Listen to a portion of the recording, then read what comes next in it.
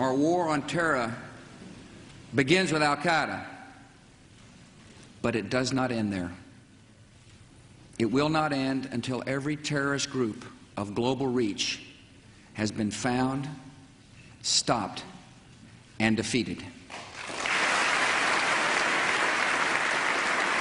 So in the 1990s, after the Cold War, there was a sense of optimism, and there was this idea that peace missions could actually attain peace, and human rights were attainable, and the responsibility to protect came up a little bit later as well.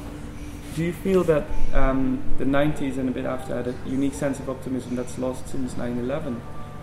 I do completely. I mean, I think that whole... We felt very much we were moving towards a world based on human security, responsibility to protect, global security ideas, and that was completely blown off course by 9/11 and the wars in Iraq and Afghanistan, which were not humanitarian interventions. They were classic geopolitical interventions, and with tragic results. And so, yes, I do think that mood has gone. Was it just an interregnum, or between the Cold War and the War on Terror, or could we imagine a change in the future? I honestly don't know the answer. What I think is happening is that the War on Terror is very different from the Cold War in the sense that it involves killing. The Cold War was a kind of imaginary war, and so it was actually rather a good structure.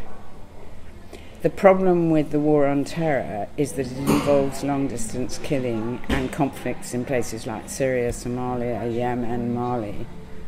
And those, you're not going to be able in the long run to insulate Europe and America from that violence. So it's a recipe for a very violent, chaotic world. And if we actually go back to the 90s and think about the ideas then and think about how to deal with it, that's the only way we can get out of this violent cycle.